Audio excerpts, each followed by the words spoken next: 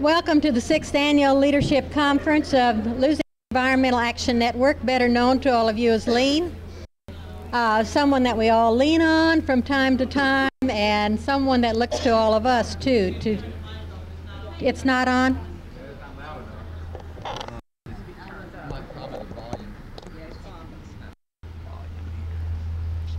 Well, see, this is the one that gives you that buzz, though. Try that. That's out. Is this better? Yeah, sounds better to me too.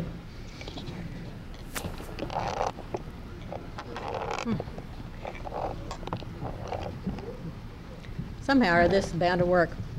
We welcome all of you to this conference. So many of you. We're a little late starting, but that isn't going to keep us from having a good time. I'm Lorena Pospischel. I am interim president and serving until this meeting and through this meeting. I'm from Labousse, Louisiana, which is close to Alexandria, the central part. And I'm a member of the Concerned Citizens of Cenelon, which is very active in environmental affairs at home. And I would like for each one of you to introduce yourself, giving us your name, where you're from, and what group you're with, if you're with a group. And if not, just give us a little short something about why you're here. Okay, we'll just start over. Well, let's start with our board members, okay? I'm Florence Robinson. I'm from Allison of the North Baton Rouge Environmental Association. We represent the waste capital of the United States.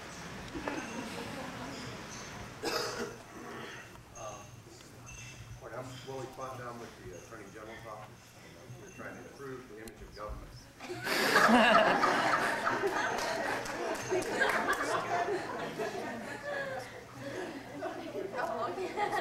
I'm Mary Wheeler, Director of LEAN. I'm Darrell Stevens. I'm working with Ecology Consulting, but also work with citizen groups around the country and around the state for environmental stuff.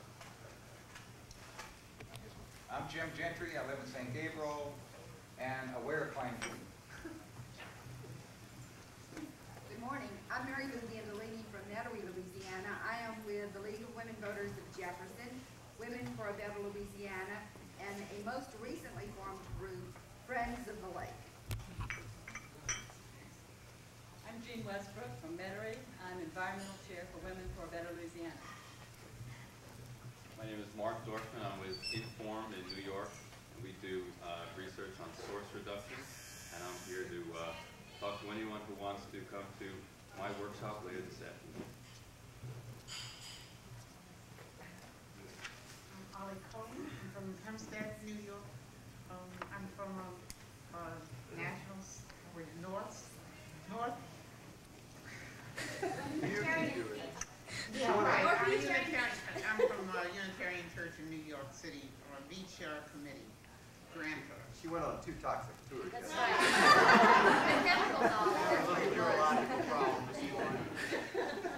I'm Corinne Rafferty. I'm also from the Beach Program. My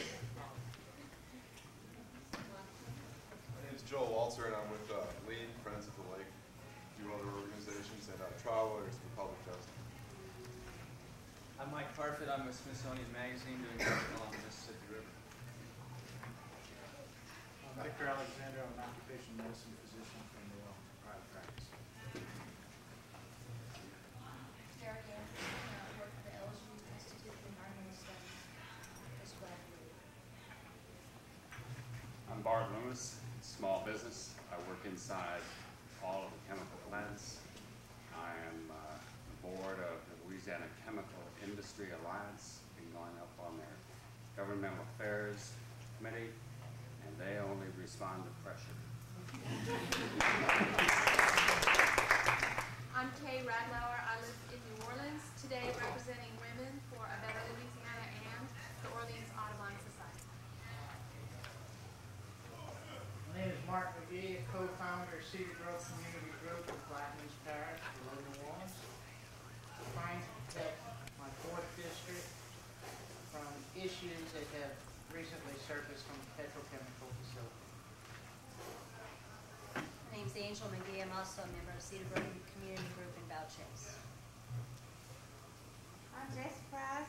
I'm from Pollock, Louisiana. I'm president of the Little River Club, and like to tell Willie that we almost have the river cleaned up. We have plenty of fish after working 3 years.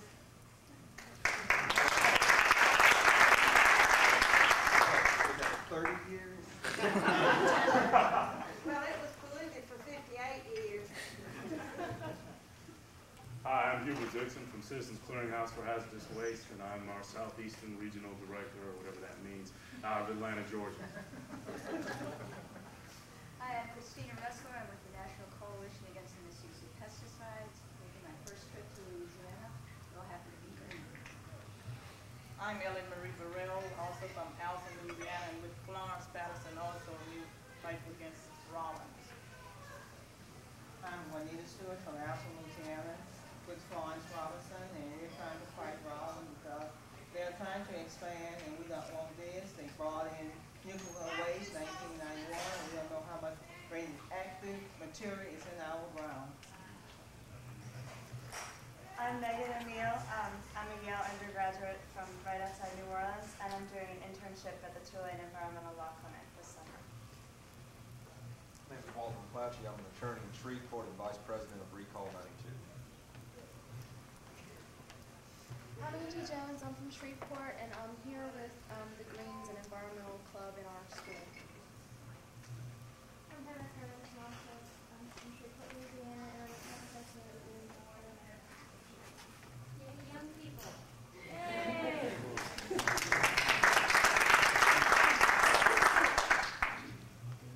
I'm Jeanette Tate. I'm from Shreveport, Louisiana, and after 2.5 years ago, realizing that we've been exposed to hazardous chemicals, formed Concerned Citizens for a Clean Environment, and now we're fighting to clean up a 235-plus acre refinery site that's completely developed. And I designed a T-shirt, and I'm going to be selling these. Throw the rascals out. It's if anybody wants to look, if anybody wants to look at it afterwards, it's a good shirt. My name is Bernie Snow, and I've been playing games in the legislature. They're going to be pushing through a bunch of garbage incinerator bills. We've got enough pollution in Louisiana. I've got 3 file cabinets on garbage incineration. I'm collecting more information. We need to network because we need to stop these things before they start. I'm Mary Grasso, and I'm with an environmental organization called HOPE, Movement to Help Populate the Environment. I live in Crowley, which is in Acadia Parish, and we have been successful in getting a few people to clean up their act, and we're going to go all the way to either we want a clean parish, and we're also concerned about any states a polluting business or a hazardous recyclers, they call themselves sometimes. Sheds, okay, that's it. And I'm happy to be here with all of you.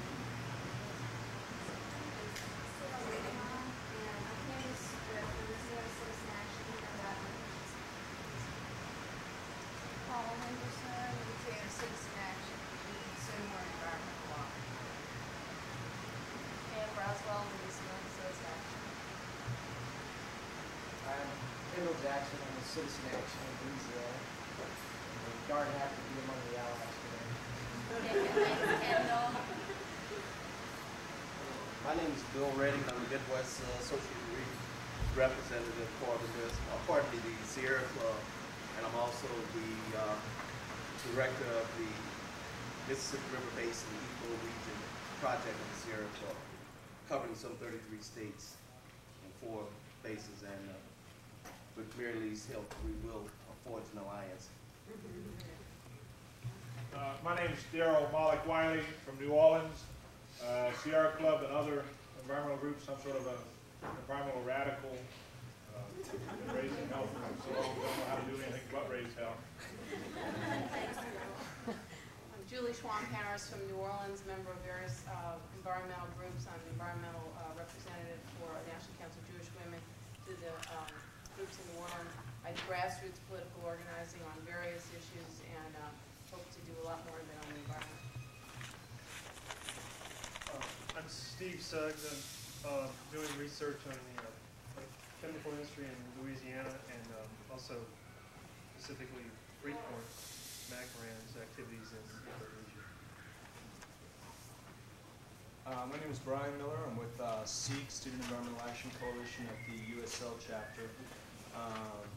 Basically, we're here. We're forming a reasonably large group in the state, getting more and more active universities. In fact, we just had a march like 2 weeks ago, which we were very happy about. Yay! My name is Mark Ford. I'm from LSU, and I'm part of a small group that's trying to get an environmental group going on campus. My name is Stephen Robbs. I'm also with Mark here at LSU. Our group is Organization of Students Concerned About Resources. We're trying to get started at LSU. Anything else you see? I'm Willie Darter. This is my wife Mary. I'm from Winfield, Louisiana, and Wynn Parish. I'm a police guard in Wynn Parish, and I'm concerned about our groundwater up there that's being polluted by intrusion, salt water, and whatever. I work for the Department of Environmental Quality in Baton Rouge for the engineering section of pollution control. And I live in Eunice, Louisiana, and I'm from California and moved here 8 years ago, appalled by people's unawareness of the environmental problems. Specifically, I'm interested in agricultural pollution, pesticides, and I'm here to meet this person from the Coalition for Misuse of Pesticides and this person from Crowley. My name is Diane Thomas. I live in Brobridge, and I'm here because I'm very concerned about the crop dusting that's going on around my house. And like her, I moved here about 3 years ago, and I'm appalled at the condition of the environment in Louisiana. I'd like to start working on some issues and hopefully get this turned around. I'm Helen Benton, and I'm with Southern Mutual Health Association in Iberia Parish. And we work in rural community development, also alternatives to pesticides and sustainable agriculture. I'm David Gooch from Abbeville, Louisiana. I'm here with Faith of the Million Association to Protect the Environment. Marietta Herr, League of Women Voters of New Orleans. Karen Kovac, League of Women Voters of New Orleans, and St. Bernard Citizens for Environmental Quality. I'm Lisa Brown. I live in Baton Rouge, and I'm here to become better informed. I'm Hermaine Shelstead, a New Iberian who's recently migrated to New Orleans and hopes to join some of the New Orleans environmental groups. I've also worked with an engineering group, company that's designed and engineered several environmentally conscious products and systems. Linda King with the Environmental Health Network, and I want to say I'm excited about all the students and young people I see in here today. They're the next ones to carry the banner. Thank you for coming. Appreciate it. I'm Michelle Baum with Save Our Lakes and Us here in Baton Rouge. Mary Teller, I'm the chairman of War on Waste Management. Recently become environmental advisor to the mayor of New Iberia, which is a complete turnaround from the way it was 5 years ago. So it's possible. It's possible. My name is Will Collette. I'm the Western representative, Washington representative of the Western Organization of Resource Councils in Washington, D.C., and it's good to be back. My name is Gary Brown. I'm not running for anything.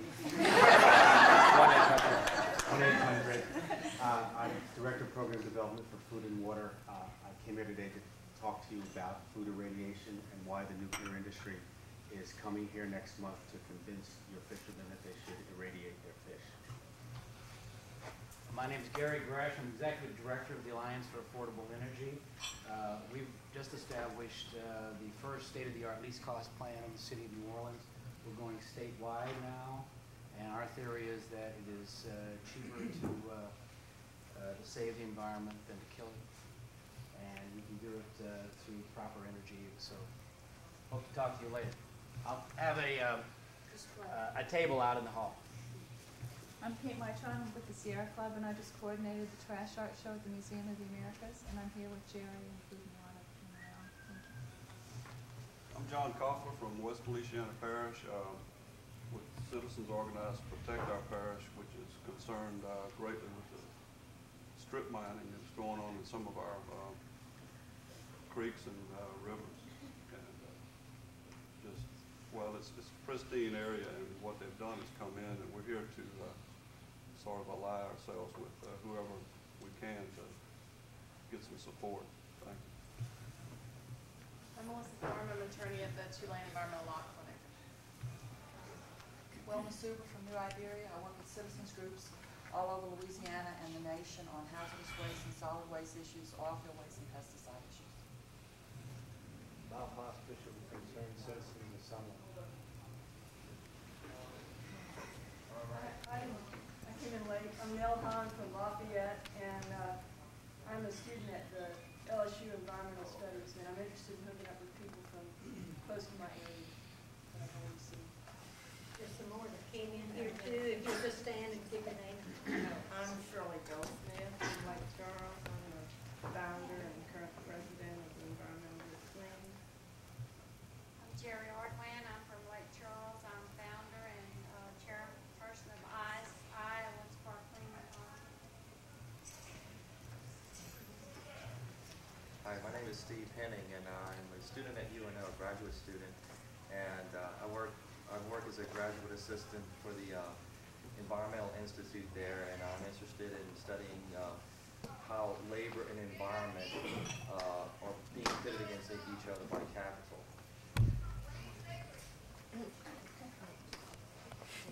Shirley Laska, I direct the Environmental Institute at the University of New Orleans. We study the social aspects of environmental problems, and we have a environmental sociology graduate program. I'm Shafir Christoph. I'm another graduate student at the Environmental Institute, currently writing my master's thesis on women's work in the environmental movement. My name is Skip Gladney with Bienville House Center for Peace and Justice here in Baton Rouge. I'm Audrey Evans, the Community Outreach Coordinator at the Tulane Environmental Law Clinic. New announcement, we have a model bad boy ordinance finally for all the different parishes that might be interested in picking up on this issue. Have you introduced, has everybody introduced themselves then? Oh, yeah, sure. Joel Lindsay, Center for Energy Studies and Environmental Studies at Southern University here in Baton Rouge. Anyone else? I'm Linda Musmisi Kimball. I'm a grassroots peace activist and member of the Environmental Commission for the City of Oxford, Ohio.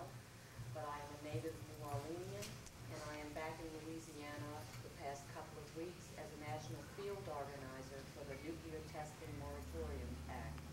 And I have some literature I've left out out front to encourage you to lean on Johnston, who is a key vote on this issue. And we are within 2 votes of winning this one this year, the nuclear testing moratorium.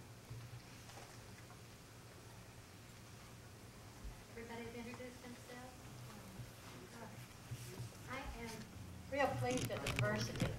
It's just excellent. I want to know how many people are here from North Louisiana. Please raise your Yeah. And north of Baton Rouge. That's fantastic, because it seems like most of our people, and still are, that have been attending have been from South Louisiana, and we're so happy that people from north of Red River and above have been coming, and we welcome you and hope this will be first of many visits. We're also so pleased to know that so many different organizations are represented, not only those that are in Louisiana, but outside of Louisiana that are interested in what we're doing, and we can learn from you too. So this is a mutually beneficial meeting. I'd like to now go ahead and introduce Mary Leor, our Executive Director, and she's been, I guess, she's been with this group since the beginning. In fact, I think she's one of the birthing mothers, or whatever you want to call them. But Still trying to give birth. This is a long labor, huh? That's right. I'm Mary Leor. Thank you. Good morning, everybody. Good morning. Good morning. Are we psyched and ready to have a good day? I mean, this is going to be so awesome. I mean, not only do I see old friends that I have marched with and had victories with and have had some defeats with, I see some new faces, and you are what is going to make this conference so wonderful. And I just can't thank you enough for attending. But those folks that help make this position a lot easier for me is my staff, and I have to introduce them. Pat Mahan in the back is our camera person, our project director, and anything else that he has to do. And so I want you to give him a big hand because he's so wonderful.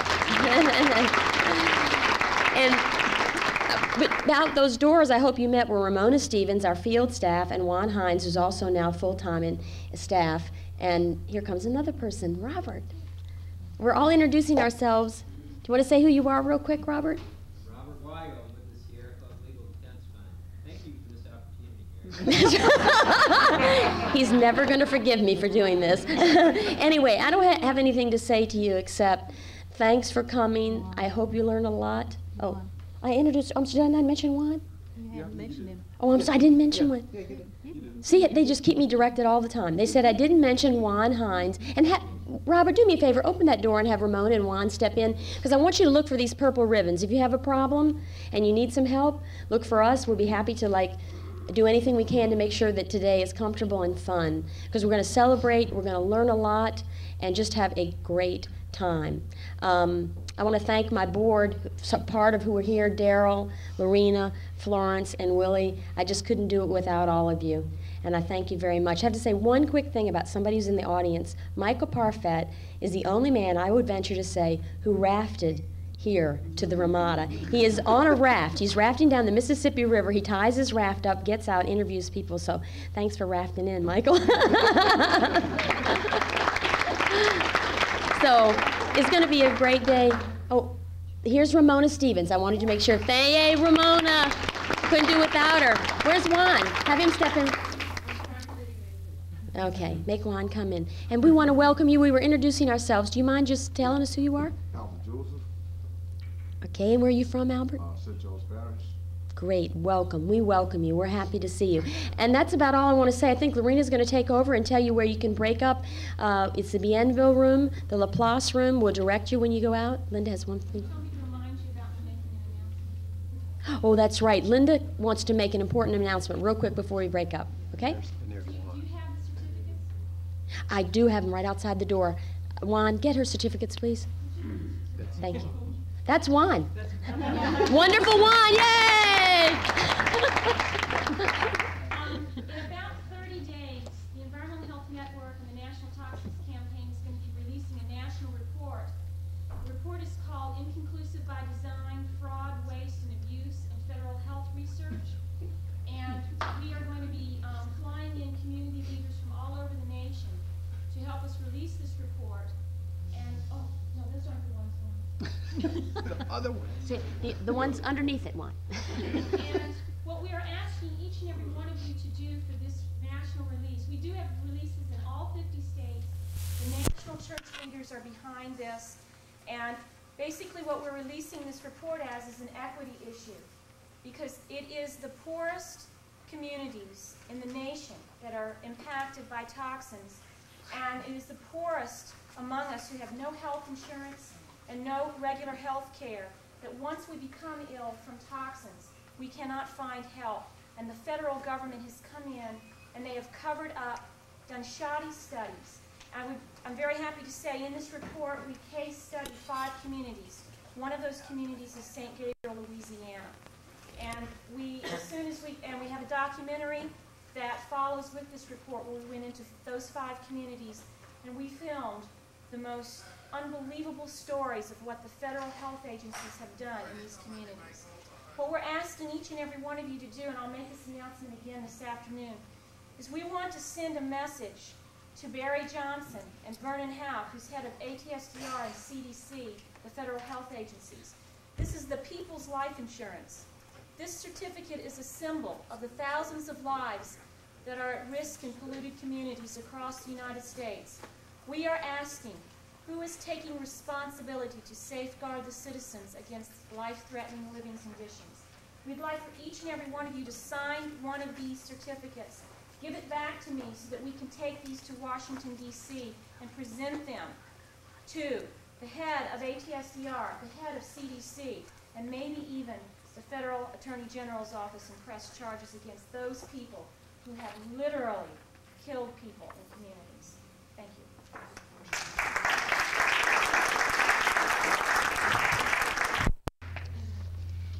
There's a lot of literature on the tables out there, and I hope sometime during the day you will take the time to pick some up. Right now we need to get to our groups. Track A is Hubert Dixon. Would you stand, please? He will be in the Bienville room. What? Stand, please. Remind me of being in school and then having to go to the corner.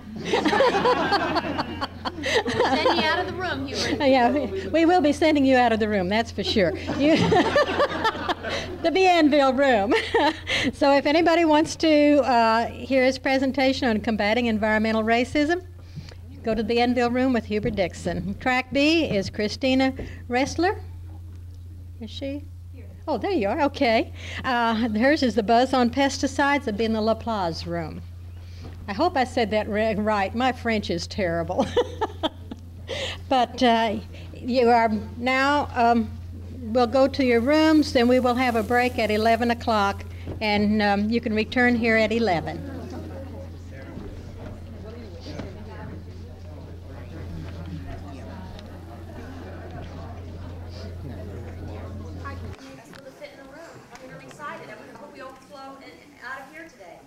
I want to introduce Hubert Dixon, who is a friend, a colleague, in some ways a mentor.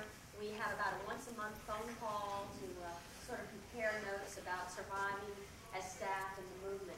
I first met Hubert when he was the staff director. He's at Vanderbilt's program.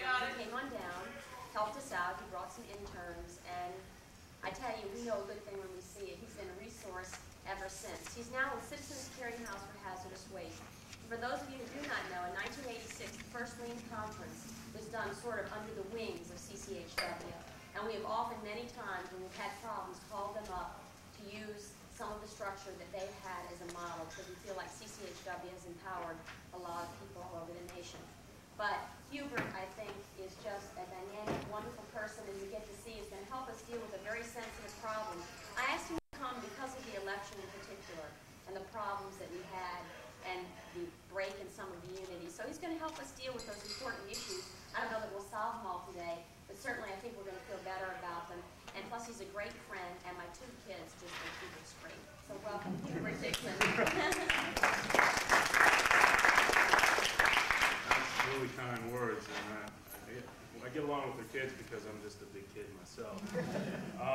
First of all, let me do a commercial. I do work with Clearinghouse, and I do a very poor job about this. Anybody wants any of our flyers? I brought some of these. These are actually old. If you want to get on our mailing list, come up afterwards and sign the sheet, and I'll turn it into our national office.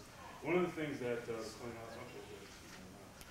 Clearinghouse is the best at, besides I think our ability to give advice to folks and to help organizing with our field offices, is our publications. We have a regular quarterly newsletter that goes out, and about 65 publications that are very, very basic and to the point on how to do leadership, what is incineration, what are landfills, questions like that, that it helps you as an individual to learn, then you share them with your group and pass it on. And it's notorious for folks to have copies of old things from, guidebooks from 2 or 3 years, and they kind of circulate around the community, and you say, we've got, I'll come someplace and, we've heard about some of these guidebooks. We have a copy, and it's been copied 3 or 4 times over. So, well, I'll get you original. But so if anybody wants any information like that, they can talk to me afterwards. I'm curious. I want to ask before we get started: are people here with some very specific questions? Do people have specific questions they'd like to ask? So I just lift your hand and ask those questions yet. But I'm trying to get a gauge on the audience. So mainly, it's more trying to get some information and things like that. Before we get started, I think one of the things that's good about conferences and gatherings like this is that we all get together, and it's not so much what we learn and do in the workshops, but the opportunities to meet other people and interact and to talk, and often we don't get enough chance to do that. We talk to the people we already know, but not to the newer folks that may come along. So I want to take just a couple of minutes for the people that are just nearest to you, just tell them your name personally and what issue that you're particularly working in and where you're at. And just let's take a couple minutes just to do that. Let's do some handshaking.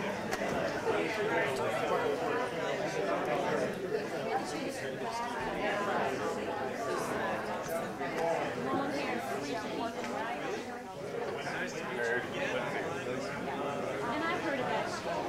We both got our hair.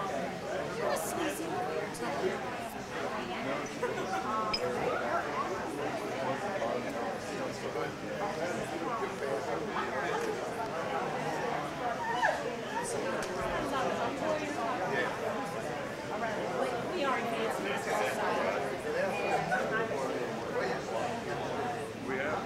Hey, I got stuck in the back with Sneeze and We're concerned about our ground. Yeah, that's what we think.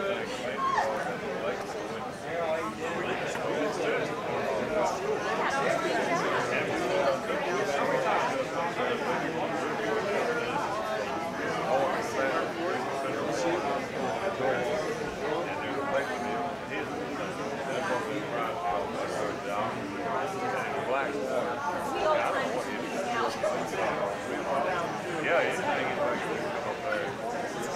We're having saltwater intrusion, fresh water, groundwater.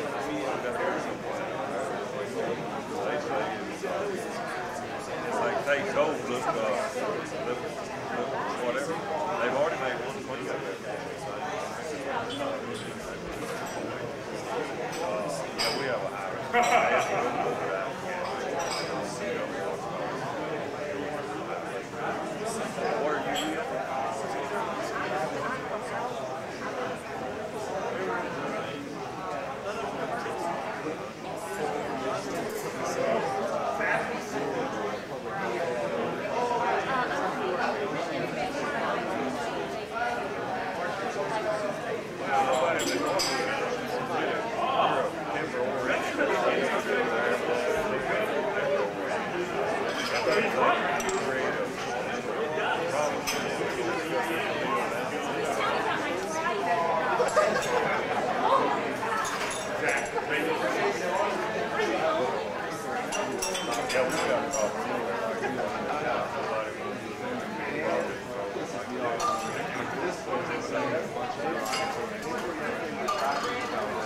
Okay, let's kind of reel it on in here. We got started. We can finish up during lunch or other times. Just wanted to get that introduction out, because otherwise I'd have got out of doing the workshop. The thought crossed my mind, well, I'll just leave the room and let everybody else talk. First, let me start with a couple of working definitions that I use when I'm talking about environmental racism as a phrase. First, points to me, when I define it, points to the fact that the majority of the hazardous waste facilities, landfills, injection wells, dumps, you name it, no matter what, the battery smelteries, things like this, trash, garbage, waste, what we're all working and dealing with, typically are placed in poor, low-income, Black, Hispanic, Native American, and white communities throughout the nation, and particularly is a problem here in the Southeast and here in Louisiana, which I think has the worst conditions than any of the states, period. Because it has a little bit of, has a lot of everything, to be honest with that. And the siting that takes place, the reason why these areas are chosen is not because somehow this poor Black community has the best wind currents that are going to go away from the city, or that this Native American settlement, it has great water that will flow away from the population, and it will do a really good job of diluting that pollution, or that the roads are somehow better in the Hispanic community. But it's because people are poor and they don't have power, or don't perceive as having power, and so we can stick this in there, and what are they going to do about it? Because it's not about being environmentally sound or using good science, but it's about a bunch of people trying to make a quick buck and make some money at the cost of other folks' lives. And that's the first component when I talk about environmental racism. The second is the fact that we have these conditions But typically, the example I like to use, here's what the site is, or proposed site is. This is the community that lives closest to it.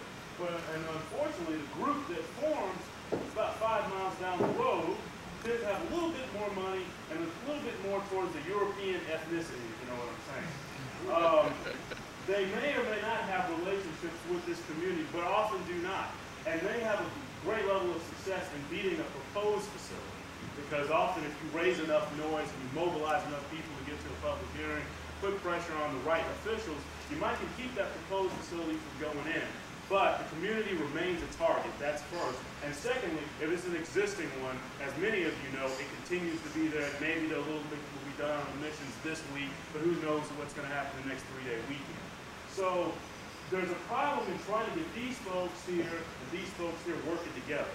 Because unless that happens, and unless we truly address how folks can work together from a diverse backgrounds and change the political structure in this community, and change it so they're no longer a target, but dictating what they do want and what they don't want for the community, nothing changes. Because even if you beat that proposed site, you know, you might beat the landfill this week, but some doctor or someone like that from Northeast will think, this might be a good place for a medical waste incinerator, or this might be a good place for to do a sham recycling effort, or something of that nature. So we have to change the way these communities interact and change the power structure, and so these places are no longer seen as disempowered individuals, but a powerful community. Folks may not have a lot of money, but they have numbers, and they're human beings, and we live in a democracy, and we care about each other, so these aren't targets anymore, and that's what we've got to do. That's the hardest thing about, I think, the whole environmental work that's going on, because so much of what we're successful is when we can deal with people on an individual level and say, you know, will you come to my meeting? And a person trusts you enough to say, well, sure, I'll come. But the problems we have when dealing with the environmental racism component is we don't build those trusts. We don't necessarily go beyond what we perceive as our community or outside the comfort zone that we set with the folks nearest around us, and we're not working together. And unless we can work together, hold on a second, we're not going to be able to address the overall problems that we're dealing with in society. How do you propose to reach? I worked 7 years. I was co-founder and chairman of Operation Mainstream New Orleans adult literacy.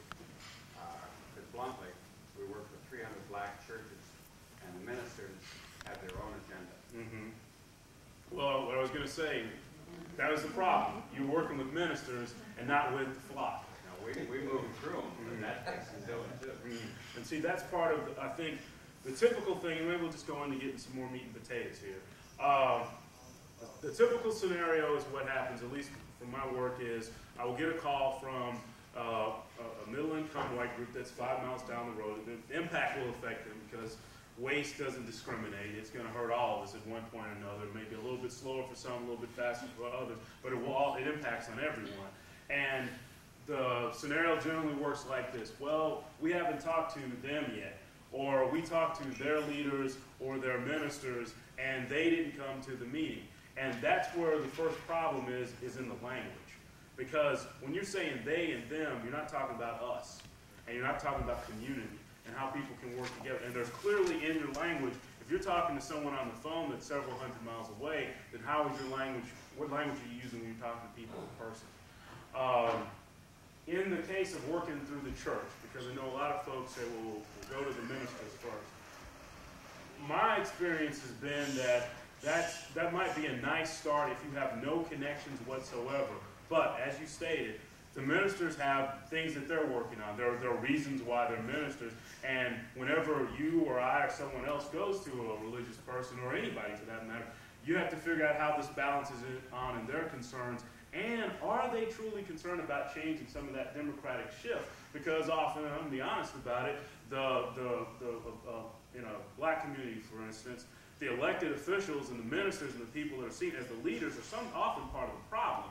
They're not about democracy. They're not about changing things. They've cut their own little niche there in the last 20 years, and they're that entrenched leadership, and they're kind of happy, and they can feel like, I'll go and I'll represent these people, as opposed to those people being able to speak for themselves. And this is the same in black communities and white communities alike. When we're organizing in a white community, how often do folks, the first group they think to go to is the Civitan Club? You don't. I mean, that's not a typical thing. We'll go to the Kiwanis and the Civitan and those groups, and we'll ask them to work on the environmental issues. Well, gee, they're the kind of the business interest, and, well, I don't know, they're going to help us. They don't help us with anything else. You've got to go to the people. You've got to go beyond these layers of leadership and get to the core, because when we're talking about empowerment, people feeling power, that they can make a difference themselves, it has to be done on that individual level, not someone that already has a title, but that hard-working man and hard-working woman and those kids in that community that are just trying to do what they can day to day to make it. They're the people that can really make a difference, not the elected official, not the minister. You've got to go beyond that. So first thing, the first step in developing a good policy, a good strategy in dealing with this issue, this scenario, is first, it's not your group, it's not your tactics that you work out, it begins with self. I mean, what are your opinions and ideas, and how are you presenting yourself when you talk to someone? When you're in your given community, do you talk to people a lot differently than when you go across the railroad tracks? And if you don't appear to be sincere, people aren't going to listen to you anyway. And that's true, it doesn't matter what issues that we're talking about. So I think the key thing has to be, first, your sincerity. Do you really want to work with folks, or do you see it as a means to an end?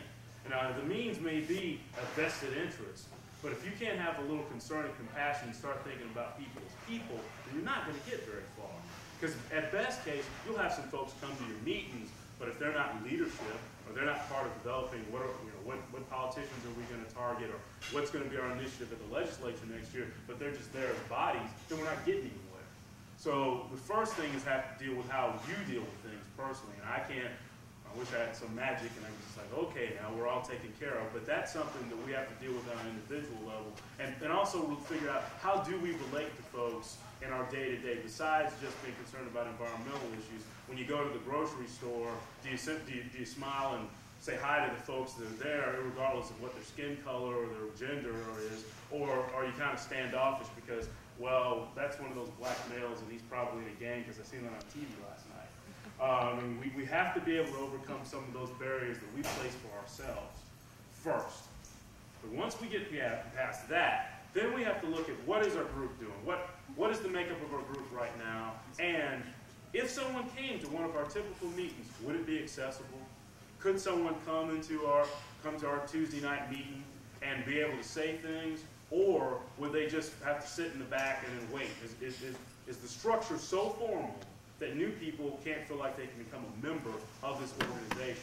Because if you're going to make some real change, the people within your group have to feel ownership for it. They have to feel that when I come to these meetings, or when I go to that protest, or I go to that public hearing, it's a matter of, these are my people. This group, and this group of folks that represent this community that are trying to make a change, and I trust these folks, and I care about them. Because if it's just, well, we want all you people, we need some more women. It's a good idea. If we get some women, and maybe some little kids running around, make it real good for the media. We don't really want the women to make any decisions, and we don't want, they can be a secretary or something like that. But if they're not part of the decisions that are being made, and they're just there for, window dressing, how long is your group going to hold up? How long are you really going to make some true impact in your community? And how can you really talk about wanting democratic principles in your community to be treated fairly if you can't treat the people within your community fairly? And I think those are just some key things in that area in talking about your group.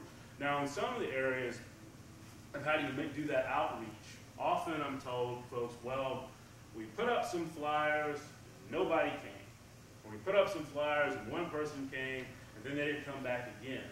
So I say, well, so what did you do next? Well, nothing. It's like, well, why don't you send some flyers out? Well, it didn't work. Well, did you follow up on it? Did you do it again and again? I like to use an analogy. I played football when I was in high school. And game day was on Friday. When Friday came, we didn't make up new plays and try to work them out on the field. We had run our plays Tuesday, Monday through Thursday. We knew what we were going to do. We had a game plan.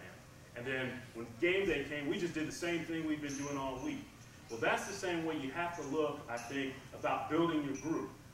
You got to do role plays and trainings, extra meetings, and you got to keep doing the same things over and over and over and over again until it's easy.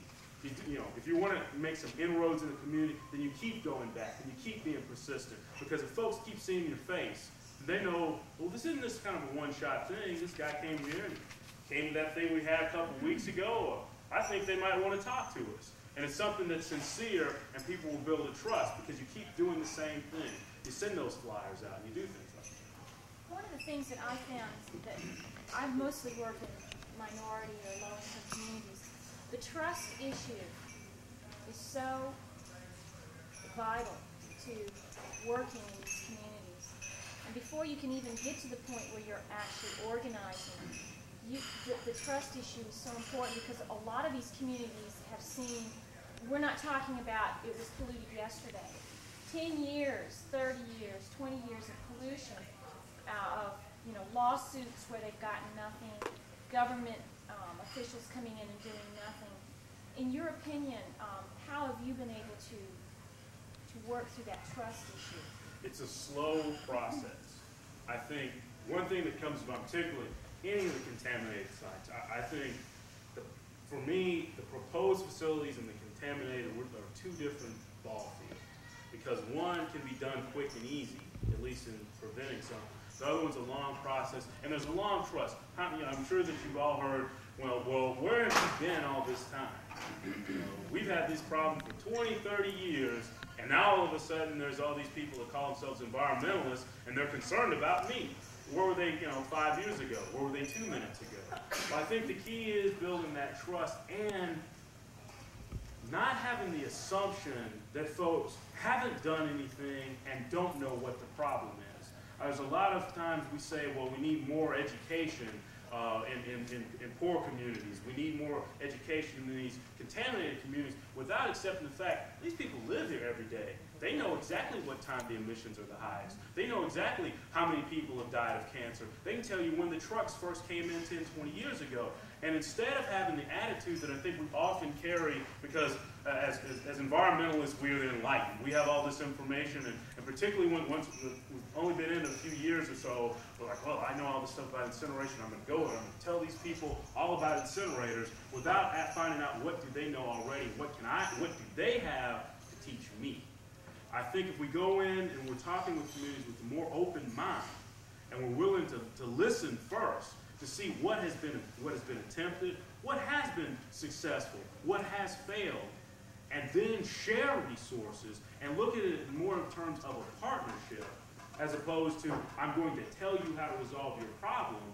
That's where we make some difference. And I think that's where you can build some trust, because it's not this assumption I already know everything.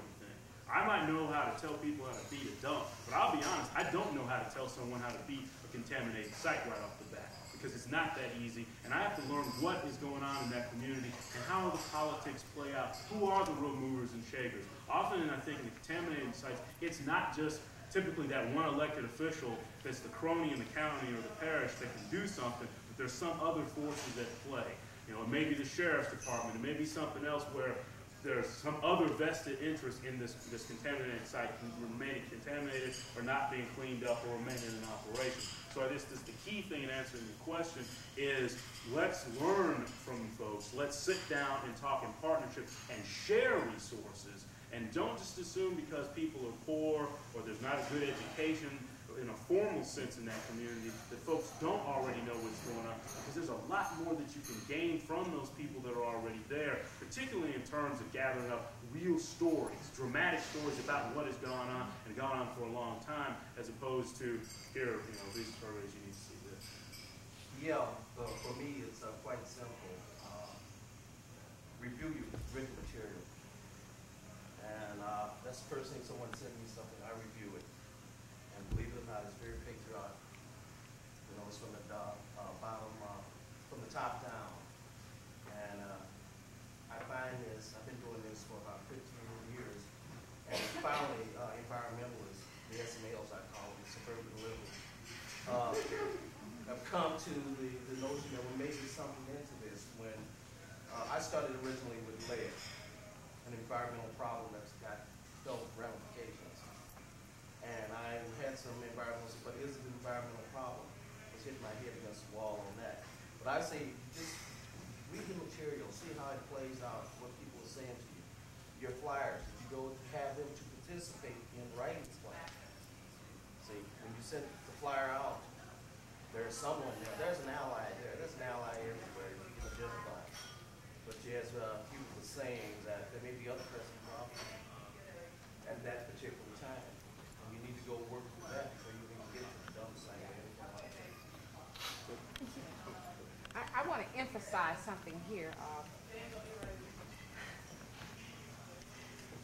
European Americans, when they approach minorities, I know especially blacks, seem to be put off by the fact that many blacks do not seem to speak the English language well. So what do? You zero in on the one or two people in the community who perhaps have had more education than the others of that community, and you want to call these your leaders. And these people often are not the leaders of that community. They just have a little more glib tongue.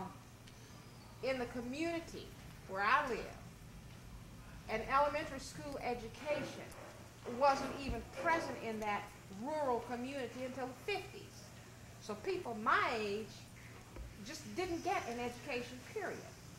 But they're smart as whips. They got what you call mother wit. They'll put me to shame on any good day, and I have got a tremendous education just from being in that community and listening to these people.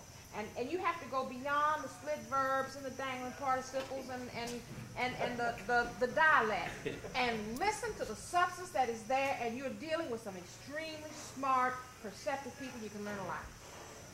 I'd like to follow up on that. I think you're absolutely right. Starting in 1980 with Operation Mainstream. In the next 7 years, we graduated 10,000 people out of the law-backed method of teaching literacy. And it was about 85% black. And you're really right. What didn't work was going to the Caucasian King's English. It didn't work. What did work was going to the black female school teacher to be the one-on-one, because all of us is one-on-one. It's done one step at a time.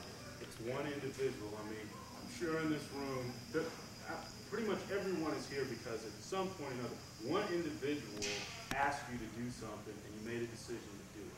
And that's part of the reason why you're here today.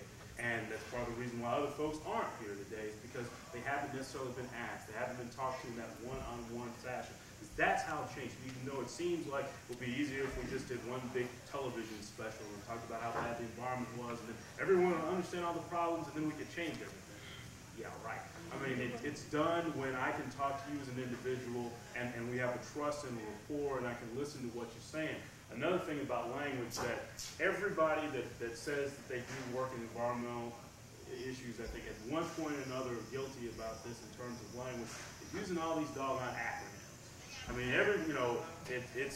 we've got LEAN, which is a fine acronym, but then you've got ATSTR, you've got the CDC, RCRA, TRI, blah, blah, blah. It's all alphabet soup, and I've been places where I start forgetting what things stand for. I'm like, oh, or I hear myself saying stuff, and I don't even realize what I'm saying. I got put in my place once, and I try to get put in my place often when I go visit my grandparents and talk about environmental stuff.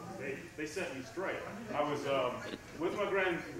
This was another situation with these older black women, these three of them. I was going to talk to them about environmental problems. And I was going to let them know everything. I was telling them about toxic waste and hazardous waste and how bad it is and how it causes these carcinogenic additives that are in this and these cancer clusters and everything. And they just sit there and they smiled at me. And then one lady that let me go on for about 15 minutes, like, son, could you stop for a second? You keep saying hazardous, toxic. Are you meaning poison? And I said, well, yes, ma'am, that is what I mean. Well, why don't you say what you mean? Instead of going off of that. And that's the key. We're talking, basically, when we're talking about the communities we're dealing in, we're talking about regular folks. who don't have a lot of time for a lot of fancy language and a lot of other things. They talk regular English, and it doesn't mean you should, if you've got a PhD, it doesn't mean you should, try to lower yourself or something like that. You have to talk honestly from the heart, but you don't have to use all the acronyms, and you can try to speak regular English. If you have a great vocabulary, then you should know how to be able to speak to people, regardless of what their background is, and we need to be conscious of this. Another thing following up on the, particularly when I know what happens when folks are dealing with the black community, that somehow that intelligent, literate black man is the one we want to talk to. I wish I had a couple of dollars for every time I was getting a call by someone that said, we have this community and we want to get these folks to the public hearing, but they're not going to come, so would you come and speak for them? It's like, I don't live in that state or that county or that city. I can't represent these folks, and it's not said, but I know it's like, but you're a black man who does environmental work, so of course you can speak for all black people. And I don't think there was a meeting with a few, 10, 20 million folks that gave me the responsibility to be the black man that spoke for the community. And not in any community is there any one black person that's been given the responsibility to speak for the entire community. You can't just have one person speaking for anybody. People must speak for themselves. And that means you have to go out and make connections in that community. And if you truly want to build something, when it gets down to that building a strong organization, because that's the key. We can do a lot as individuals, but it's organizing, which is the key to our work, is having truly a diverse group of folks. That you have men and women, black and white, poor and middle income folks working together. It scares politicians because they're not used to that. They're used to knowing, well, I'm Charlie Republican, and I know that this district, everyone has this income level, and they'll vote for me because I'll support them. And I ignore those poor whites and poor blacks because they won't vote anyway. But when those poor whites and poor blacks start getting together, and this has been known throughout American history, when black people and white people, and particularly poor folks, have gotten together, it scares folks. People, what's going on over there? And people start jumping on bandwagons and saying I'm about hunger issues now. I'm concerned about lead. I'm concerned about all kinds of things because I'm trying to keep ahead of that power curve or whatever it is they say up in D.C. Yeah, I got religion now. But if you have people working together, it's strong. It's democracy in action. And democracy, in true sense, is scary to folks because everything that we're orientated and educated about is not about democratic principles. It's not about we all get together and we all agree on what we're going to talk about. It's, first of all, we'll elect the president. And it should be a well-spoken, educated man.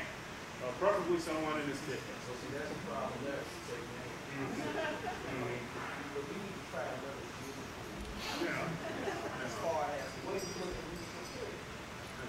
And you look at education, and you look at the church, which most of us get most of our background at least into the age of 18, and then we start hopefully having some better ideas. And I think most of us start thinking about things younger than that. But they're very hierarchical, and they're not about democracy.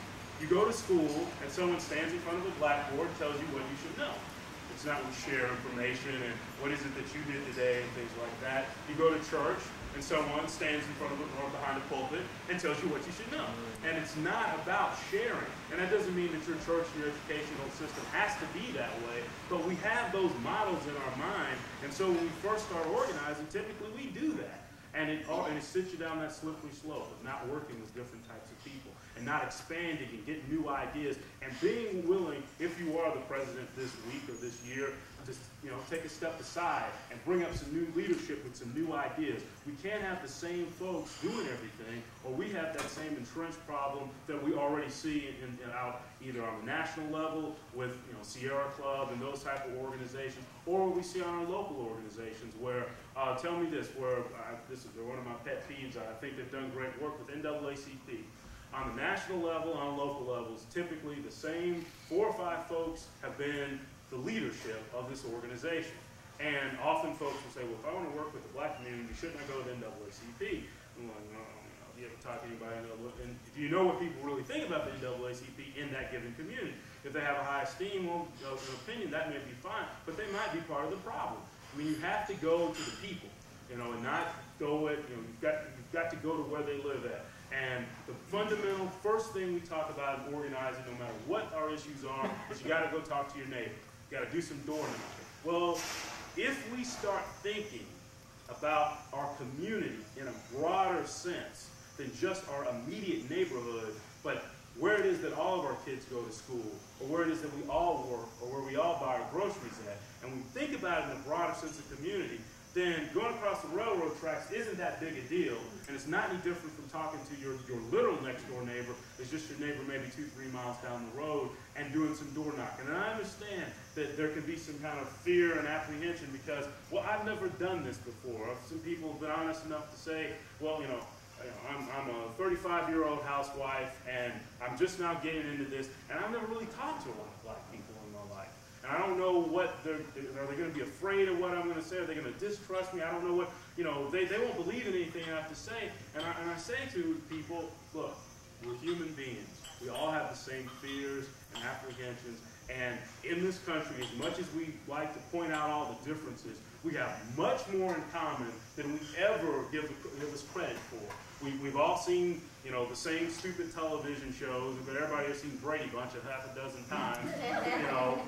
We've all seen the news and we've yelled at it how stupid it is. If we like sports, or even if we don't like sports, we've cheered for Michael Jordan or Muhammad Ali or something like that. We have more in common, and as Southerners specifically, we have commonalities in terms of food, which I like to talk about. We have cultural things that are very much the same. There's not a whole lot of difference culture-wise between Southern poor whites, and particularly Appalachian folks, and Southern black people. All of us eat turnip greens. Or at least at one point we had to. But the point is, you have to deal with that fear and apprehension, but the only way you meet that fear is to go up and knock on that door and say, hey, and how you doing?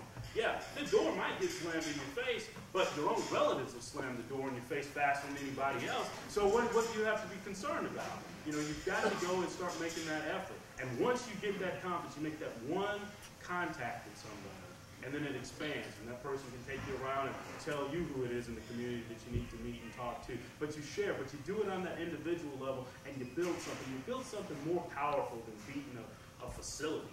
You build a greater sense of community. You build this definition of the environment being more than just the birds and the bunnies, but the environment being everything around us. And that we should have a say in what we think is right, and what we do want for our communities, and what we don't want. And if we work that way, we start shifting. We start looking at things in a broader picture. Because another thing that I think is true in a lot of different communities, everybody's doing something before you come to their door.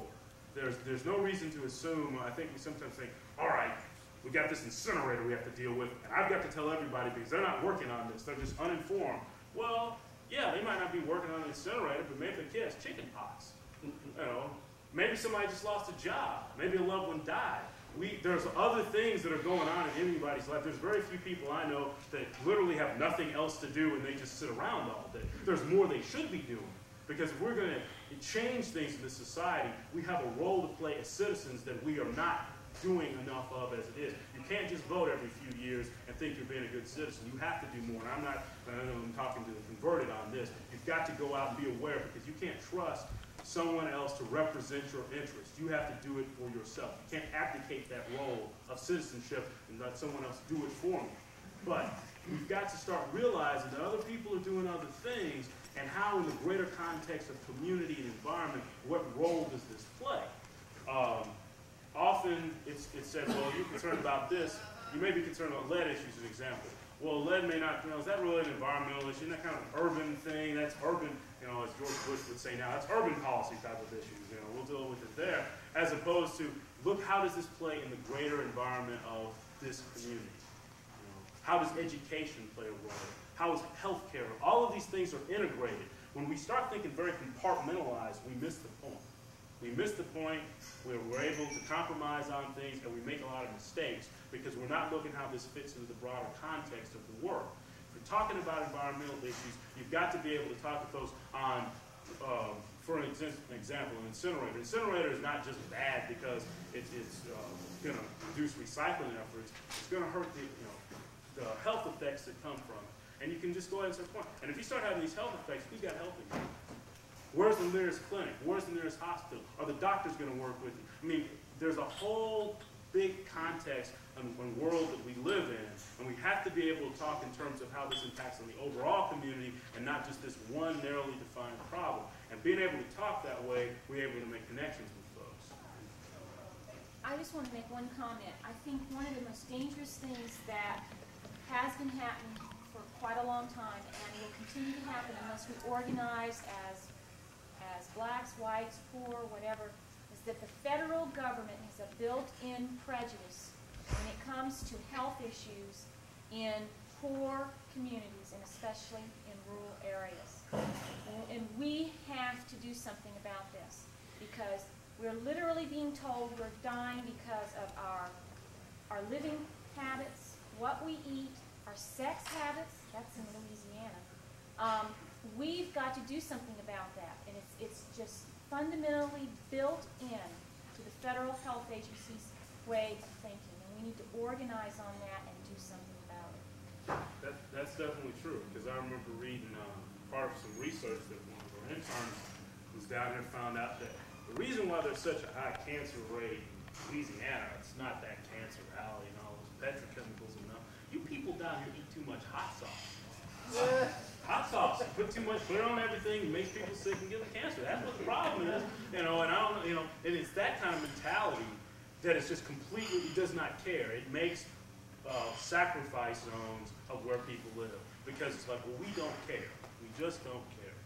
Yeah, I don't think that I agree with your premise here, and that is, I mean, if you look at the community, and people talk about the African American community, people talk about the overall communities, the white power structures.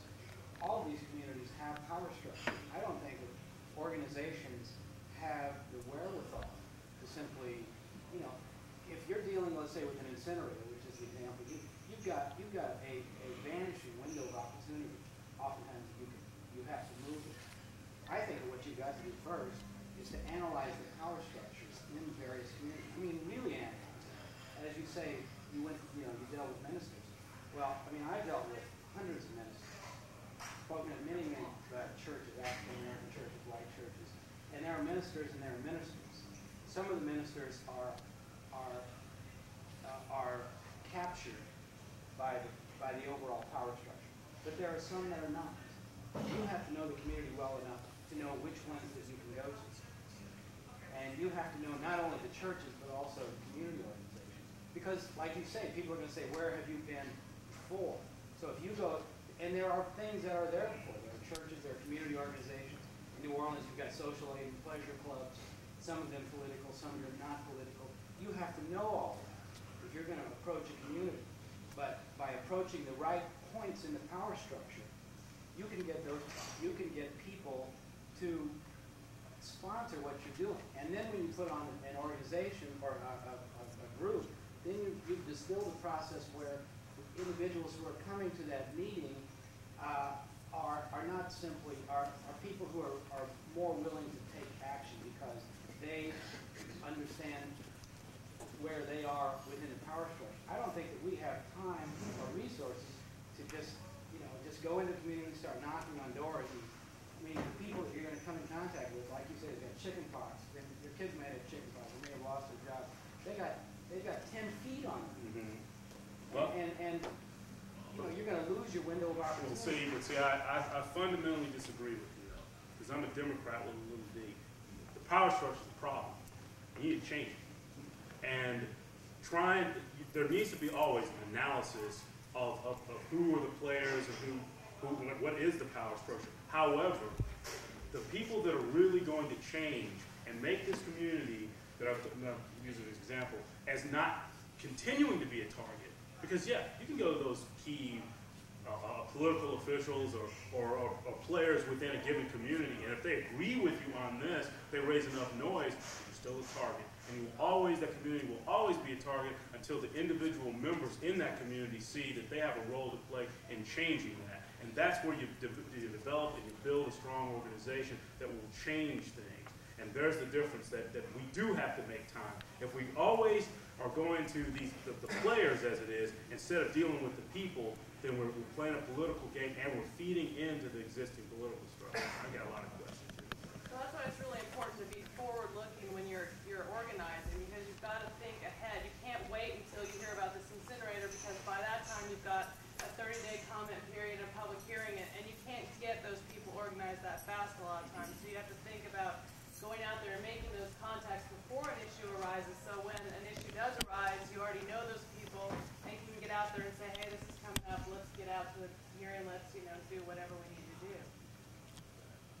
also think that taking Hubert's approach sort of solves the problem of a lot of the people who are probably going to be most vocally supportive of your cause may well be, and collectively their cause too, are people who are disenfranchised from almost all the power structures that are just fed up with the stuff that's been crammed down their throats, and they're tired of it. So when you go to those people who feel frustrated, when you go to the bottom and build from the bottom up, you're bringing back in a lot of people, and in fact, you're also making the community's power structure, if you would, more accountable to the people by bringing those people back into the fold, and they in turn will probably make their own leadership more accountable. I think the whole kind of by that same token, the whole premise of organizing in a grassroots nature is that you're totally bypassing the power structure on the main, whole basic thing. One of the things you're talking at the level of the people, I think that's one of the things which I learned when I was canvassing for citizen action, is we were canvassing very working class neighborhoods most of the time, and getting those stories of those people, as you said, the stories of people who actually work in these chemical companies, and they're telling me things that go on at 1 o'clock in the morning and stuff like this. And by the same token, any time that I've been in a demonstration, I couldn't tell you the number of times that I've had people in the community thank us for being there. And it's also a matter of any time we're in a demonstration, we get out, we walk around the demonstration. You can see that last demonstration we had 2 weeks ago, I spent over half my time across the street at the car wash talking to all the people who were stopping there. And it's really amazing, because in the media, well, first off, you're just going directly to the people. You're doing that when you're canvassing, you're doing that when you're doing this, when you're marching around a demonstration, you're totally bypassing. And then of course the media comes in, they interview you, they film your march, then they go around, they film them, and they interview some people in the media area who you probably already talked to. And it's really pretty fun. And it really shows that there's a change going on. I mean, that's how you work on dealing with that. I'll go ahead and Yeah, why would anyone assume that a particular community's power structure is illegitimate just on its face? I mean, I think that the power structure, whether it's the churches, the community groups that are there already, they need to be given an opportunity to respond to the situation. And if they're bought off, in fact, I mean, I dealt with the buyout issue of the city of New Orleans. We had ministers that were getting $150,000 from utility companies. Until they're proven to be really illegitimate, why? I mean, it's almost racist to do that, in my opinion. I disagree, because to me it's almost like a company having to prove, the burden is on the community to prove that there's some poisoning taking place, as opposed to the company being able to prove that we're a clean operation. I think what it's a matter of, we need new organizations, and there's something fundamentally wrong in this country about what the power structures that exist, because there are people disenfranchised. Just because someone's a minister or an elected official does not necessarily mean they represent the interests of a given community. No question. I mean, I'm not saying that that's the case. I'm just saying that why do we necessarily have to make assumption that this is an illegitimate power structure until it's proven, and then you may have to change your tactics. I can try to answer that for you with an example, a sample, okay? The churches, you see the churches, or you see the community, and you know all of this stuff has been occurring for the past 30 years. Has that church, has that minister ever had anything to say about what's happening in that community? No. I mean, if he has, you have heard about it. If you get a minister who is truly, or any other leader in the community, who is truly interested in what's happening to his people, you hear about it. Those churches start the action. You don't have to go to him, he'll come to you. So that's why you assume that the minister, I don't know about being bored off, I mean, I don't know, but that he's not that interested, he's got his own agenda. You can make that assumption valid. And that's personal experience. I've got a lot of personal experience too. Let me explain one more. I'll give you an even closer relationship. As a child, I come from New York City. I belong to Abyssinia Baptist Church. Adam Clayton Powell, everybody knows him. He was in Congress, right? I mean, he taught me how to integrate the bus company in New York City. I mean, there were plenty of ministers in Harlem. He had to fight them all. So that's why you assume that the rest of them are not have their own agendas. I don't know how to get to you any better if you can't see that analogy. I mean, Martin Luther King, when he came to New Orleans, was not accepted by the ministerial community. I mean, it's just, I understand that they have their own power structures. But on the other hand, if you understand it well enough, I think that it's fundamentally wrong to say power structure within a particular community is per se illegitimate. What is your point? My point is that we have limited time, limited resources, very often to impact a particular situation. And if you're saying, well, we need to go into community and solve healthcare problems, But that it gets into, if we don't have that long-term perspective, I'm not saying that we have to build this, whatever massive coalition for social change every time something comes up. But if we're not thinking long-term in the first place, and we're not thinking how does this impact on the overall community, you will never change the fundamental disenfranchised, disempowered situations that exist in a community. That narrow focus and trying to work with the players is not so much that they're illegitimate, but as this lady said, the people in the community will tell you the ministers that are going to do something. And that's where you've got to deal with on that fundamental grassroots level. Let me try to. Yeah, I don't think you guys are disagreeing with each Don't other. you have to, there's bills coming up in the legislature. If I start knocking on doors tomorrow because this bill's coming up in the legislature, I might get 2 people to call a legislator. And I should do that, or if I have the resources, I should have people knocking on doors saying, hey, this bill's coming up. If we don't fight it, or if you feel like it's important, let's work on it. At the same time, if I go to that legislator, maybe nobody's ever talked to him before.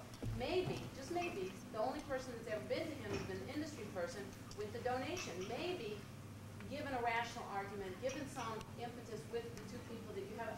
I mean, I don't know why we're arguing, because I think you have to do both. Obviously, the grassroots end of it has been neglected for years, and people tend to work top down. And I'm always fighting top down for, the issues that I've worked on in the past. But I think what we're trying to do is come to some understanding that you have to work bottom up in minority communities, as well as other communities that are also ignored. And sometimes a minister or a leader might never, we all come to realization one day, hey, I've never worked in the environment and it's killing me. And I might have come to it 5 years ago, and yet I'm 40, so for 35 years I never did anything. And so maybe that minister hadn't done anything for 50 years. But one day maybe it'll hit them if the right person goes to talk to them with right information. So I think you have to do both. Well, there's a little both, but I guess what my bottom line is the thing is not working issue to issue, crisis to crisis, but building an organization that has a perspective and is owned by the community, that is dealing with the totality of the issues that are taking place. And yes, there are those times where you make those 1 or 2 phone calls, but in the long run, the change is made by the people in that community. The very fact that the problem exists in the community is indicative of the fact that the power structure is not working and that it is inappropriate. I have been to many communities where facilities, people look around and the facility, the land is being bought, the police jury or the council or whatever has already approved it, and the people are hollering, we don't want this. And in spite of the fact that the people in large masses, majorities, 80, 90% of the people are saying, we don't want this, the power structure, the councilmen, the jurors, the ministers are all pushing the thing. If the power structure is working right, you don't have a problem in the community. I've worked with a lot of different communities, and when Gary says the window of opportunity, I think that's, if you've got a hearing or something on it, you do have a very specific time frame when you can do something, and you do need to try and identify people who can move the community leaders or get community leaders involved. But a lot of you dealing with frustrations on specific problems. In Florence Robinson's community, she lives near Hazardous Waste Site. If you look near that, that's a very serious problem. But since 1978, I've helped to organize maybe 7 groups in her area. Many of those groups feel that they are the only legitimate voice of that community. many of the groups do not talk to each other. They all talk to me, but they fight with each other. They go different ways. Sometimes it's very divisive. So there's a lot, and it's sort of a little microcosm of what's going on. And they split the issues black-white. Some of the folks in the community supported David Duke. Some of them are still talking to each other. You know, it's complex. But it's, I think, important to understand that we don't all have the answers, that we're going to continue to have these struggles for a very long time. And issues have changed in that community over time. The issue on Rollins, which is a waste site, has changed over time. We used to have big open pits, and we used to have all sorts of other things. And the people in the community since 1978 have become very sophisticated, or a little more sophisticated in understanding that there is a process out there, that they have to put pressure on the media, on the public officials. But Wilma and I have gone around to a lot of groups in Calcasieu Parish. Every time there's a new issue, the folks who ought to be doing the organizing over there and who know how to do it. I mean, they know how to organize better than I ever hope to. They'll call us because they want a little backup from somebody from out of town and say, hey, like, it's calling Will in, because Will somehow knows all the answers about how to organize. And Will just says, I don't know a damn thing about organizing. But it's whether you're dealing with local, state, or federal issues, how to deal with the media, all that kind of stuff. I don't think any one approach is going to solve it. It's, you know, it's crazy, but it's something if you're going to be involved in this, it's being kind of stepping back and saying, how important is this issue to me?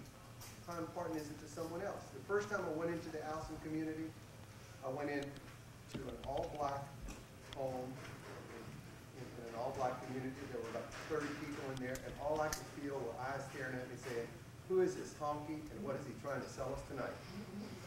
And it moved from that to a community which beat up on a commercial waste disposal site. They eventually filed lawsuits against it. They cleaned up a lot of it. But Florence, who didn't get involved until a few years ago, it's still one of the worst things to have as a neighbor. It has not cleaned up. It's still a very serious problem, and it's killing them. So some people feel they've solved the problem. Other people feel that they haven't. And they all living in the same community, basically, breathing the same air. So I think there are a lot of opportunities, and I don't know exactly what the answers are, but Hubert, could you take one more question, then we have to break, okay? Okay. Thank you. Call Will. I just wanted to say, I agree with what you said about having doors slammed in your face. I lived briefly in California, and I worked for a little while with the environmental group there, canvassing and fundraising. And when I was told that one of the nights we were going to go canvass in Santa Monica, I said, oh man, that's great. Those are upper income people, white, liberal. They're going to give us tons of money. And I was amazed at the doors slammed in my face in liberal, open-minded Santa Monica. So, what you're saying is absolutely right. That can happen anywhere, to anybody. Okay, just to kind of wrap up, it's always my week. I just like talking too much and listening to other folks. But, of course, we didn't solve all the problems here. Too bad. I think we had another 5 minutes we could have. But the point is this. There's a lot of different ways to go about doing things, but we need to start engaging them more. Because as citizens in a democracy, we have certain rights that often we take for granted, or we don't even recognize that we have. We have the forces that be in the power structure that exists, and often the people, the money that's out there doesn't really want people to engage in what your rights are. But not only do we have rights, we have responsibility. And I think part of that responsibility is building those bridges, talking to other folks, to building strong organizations that can address these problems. We talk about us instead, and us and ours instead of them and theirs. We need to work together. We need to start on an individual level, and that's what the hope is. Because my hope is that we look at things instead of the short-term way that we look at stuff, but what's going to happen in the next 30 minutes, or what's going to happen in the next financial quarter, and think of more what's going to happen in the next 5 to 10 years, and what do we want to see happen. That we want to see diverse peoples working together, saying what this country can have and what we don't want to have. That way we will address fundamentally the problems, and we can shift this problem we have where other people are telling us what we're going to get. and said, we're determining what we want. And I think that's key to democracy, and I think that's key to breaking down these barriers, be it race or ethnic or economic status or gender. A lot of these are false. There's not real walls between us. We can sit in this room and talk to each other as human beings and individuals and share the differences that we have and learn from one another. And that's key to if we're going to ever solve these environmental problems, and we're ever going to get anywhere, and we're going to have some place to live 20 years from now, and our kids will have some place to live, is being able to work together and share and realize that we're all in this together, however we go about doing it. So, thank you.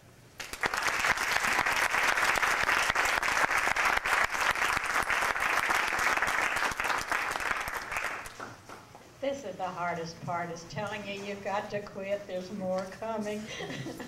I know you could go on another 5 minutes to solve all the problems, right? Well, you will have a very short 5 minutes, make it 4.5, and be back here. I'm sure you feel like you need a break.